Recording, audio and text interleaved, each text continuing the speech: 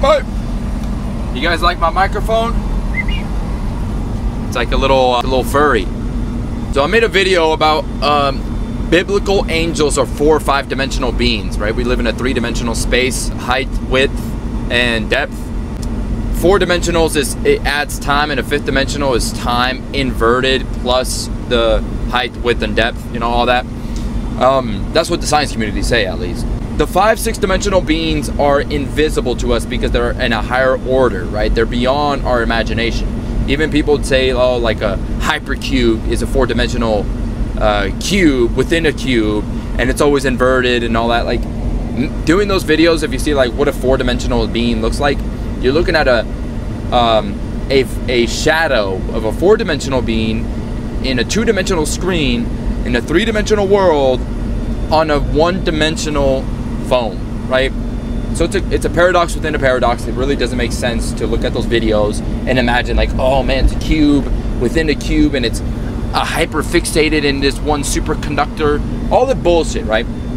A 4 or 5-dimensional being is something that we can't imagine, right? So when the Bible talks about how the Nephilim were fallen angels, right, that came down to earth, but they were in a 3-dimensional body, but from a 4-dimensional soul from hell. And it's like, why are they fucking raping, killing, murdering, doing black magic? All these things are like, it's weird. They give themselves like 3-dimensional bodies, and they were like literally like superheroes, flying, doing all these things. They were like, I don't know, probably like Superman, right? That's why Superman, it has a symbol of the S for Satan, and he literally fell from Krypton, right? He's a Kryptonian, fell from heaven. He's a fallen angel, symbolizing the demonic world that was in the old world. So 4-dimensional, 5-dimensional being is unimaginable. We can't imagine it. And also in the Bible, it talks about how angels, the seer's fin, are a ring within a ring. There's 1,000 rings and 1,000 eyes. And then there's another one where it's like 1,000 wings with one big ol' eye, and each wing has 1,000 eyes. You're like, what the hell are they describing? Like, what is this thing, you know?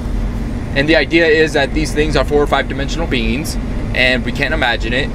And in 1,000 years ago, they're like 1,000 rings, 1,000 eyes, and we're like, okay. Like, everyone's like, all the Christians are like, all right. Now we think the science community is talking about how a 4 or 5-dimensional being is unimaginable, and it's like, that's the Bible. That's what the Bible's been talking about for 2,000 years. They can't describe consciousness, but meanwhile, it's part of the Trinity. The Holy Spirit is what gives you consciousness, right? And it says when you can be Christ-like, you have Jesus in you. God wrote a moral law within you, and you are not conscious of it. It's in your subconscious, and that's why when you kill somebody, if you were to kill somebody or something, you feel guilty, right? So moral relativism is not real. You literally know what's right and wrong. You know that slavery is wrong. You know being racist is wrong. You know killing people is wrong. Even if you are a tribe in Africa or Brazil or somewhere in the middle of nowhere, never even heard of Jesus, when you're sacrificing yourself, when you're sacrificing your people to your sun god, you know that's wrong, but you're under a mass hypnosis. That's why in the old world, like the Mayans and the Aztecs, they were sacrificing themselves to the sun god, and they were all mushroomed out, and the regular civilians were like, why do we have to kill people? Why are we killing women and children? And the leaders of the tribes were like, because my sun god told me. They're all like high and shit. Their brains are all fried, and they went to like a different consciousness, right? They are demonically possessed. Sorry, they're demonically possessed. So that's what happens when you do too many drugs, and I think that's what happens when you do weed and alcohol. You know, you enter into a different state of mind. You enter into a new consciousness. So the Bible's been right for all these years. Demon worshiping pedophiles on the world. You know, 4 or 5-dimensional beings are the Nephilim, or the seer's fin and Cyphrin. Put down below what they're called. I always forget the name. They are unimaginable to the human eye. That's why every single time they pop up, they say, do not be afraid. 137 times they appeared in front of a human in the Bible. Every single time they say, do not be afraid, because our puny little minds can't comprehend. So I think these 4 or 5-dimensional beings are the Bible was far, far ahead of their time. Even when Jesus was alive, and he was saying, love your enemies, you know, like he was the #1 person that represent women's rights. Jesus would say to a guy who was married and he's getting a divorce, and he would say, I'm taking everything. I worked out for all this shit. I'm taking everything. And Jesus like, how long were you married with her? 5 years, 10 years? Okay, exactly. You need to give half your shit, even though, yes, you worked. Even though you're the one who worked for it, and she was just at home chilling. She was there with you when the times were hard. You owe her half your shit. Now, that's not verbatim, right? It's just a gist of it. I don't know how to. I have horrible memory. Wait, what were we just talking about? Oh yeah. So, you know, in the Bible, Jesus was like the first one to represent women's rights. And a lot of people say like, oh, he's misogynistic, he's racist. It's the Christians that are racist and misogynistic. Okay, it's the people. Okay, so don't listen to people. Don't listen to the Christians. Right? We can all do that. If you want to blame the Christians for being racist and misogynistic, we can all do that. I can call out groups. Now this is going to be hypocritical of me. I'm just saying an example.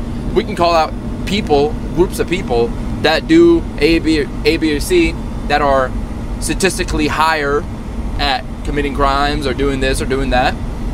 Like my people, the Mexicans, fucking most of them are in the cartel and shit. All of them raping, killing, murdering. And I mean, if you're in the cartel and you're Mexican and you're like, oh wow, can you not be a stereotype, please?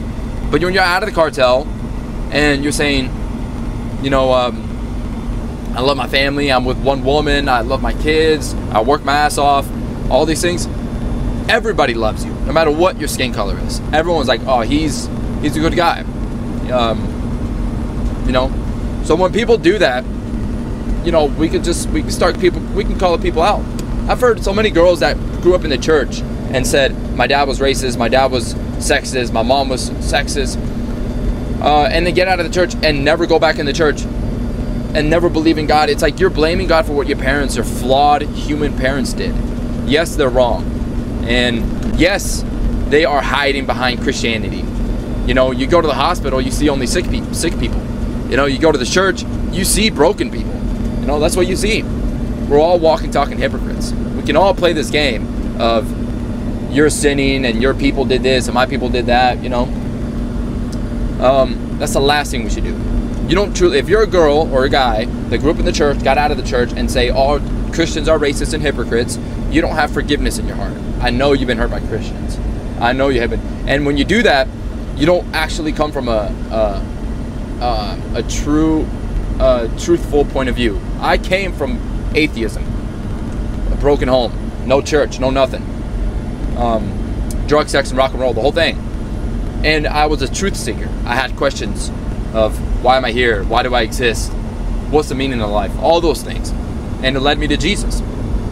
So if you're like, I already grew up in the church, I already heard about God, I don't need to hear it because all you Christians are hypocrites. It's like, okay, you don't have true forgiveness in your heart. That means we shouldn't listen to you because you still have trauma and you still have shit to go work through. So yeah, man, at 4 or 5 dimensional angels, that's what the Bible's been talking about for 4,000 years.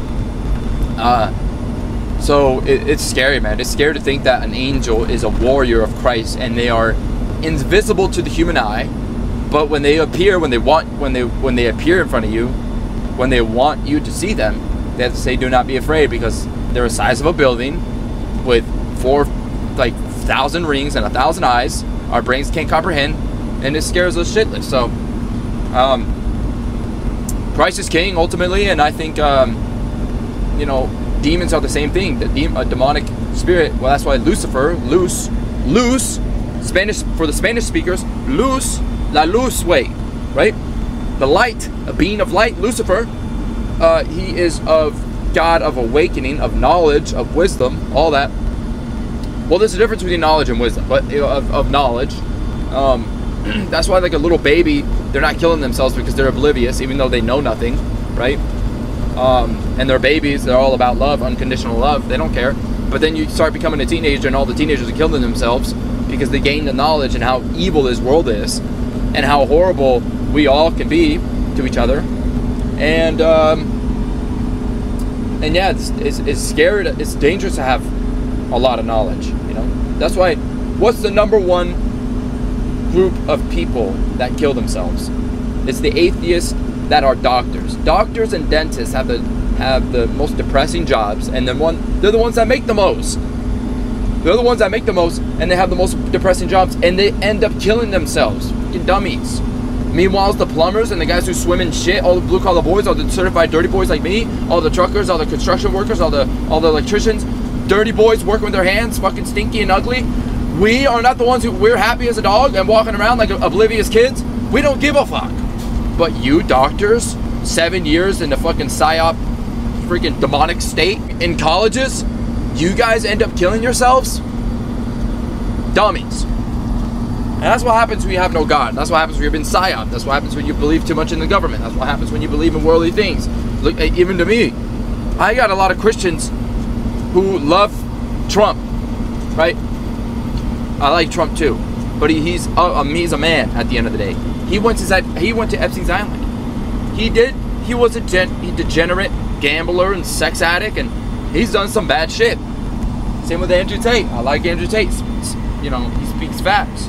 But he was a degenerate, you know, lied to women and manipulated women, controlled women. Who cares? Who cares about that?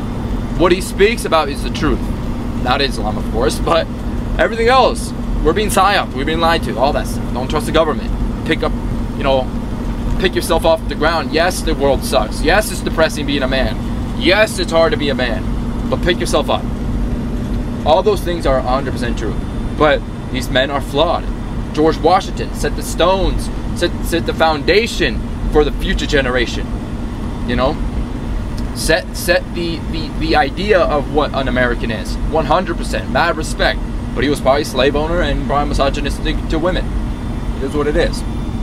Including me. I mean, fuck, not including me. Damn it.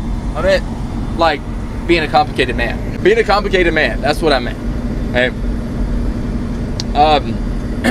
We're complicated. Okay? It's part about being a human being. And you can handle it on your own. Right? You can do things on your own. But why is it that every person that goes to prison, goes to jail, does drugs, indulges in the dark arts, we get out and we believe that there's a higher power and there's something, we've been humbled in life, you know?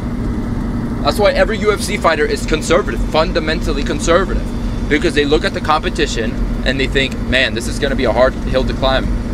Like all these guys, number 1, number 2, number 3, number 4, number 5, all these guys in the top 10, they can all be champions. They can all beat me. They can all choke me out. They all hit hard. They're all fast. That being said, I'm still going to go for it, right? That idea will fundamentally shape what kind of person you are. If you look at the competition and say, this is hard, you're not going to make it. That's what Andrew Tate talks about. Get your ass up. Get in there. Yes, it's hard. Yes, it's depressing. Yes, the world is run by demon worship, pedophiles, dark arts, and cultists. Yes, women are whores out there. Yes.